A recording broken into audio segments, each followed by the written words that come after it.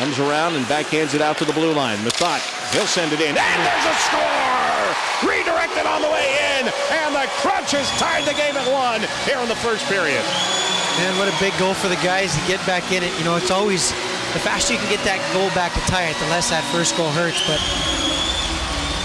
looks to me, great play by Starsky there to the point. Look at all the bodies in front here. Speaking of the puck had eyes, there you go. That was a Scott Niedermayer special. Yeah, absolutely. And look at where Konopka is, right in front of the net.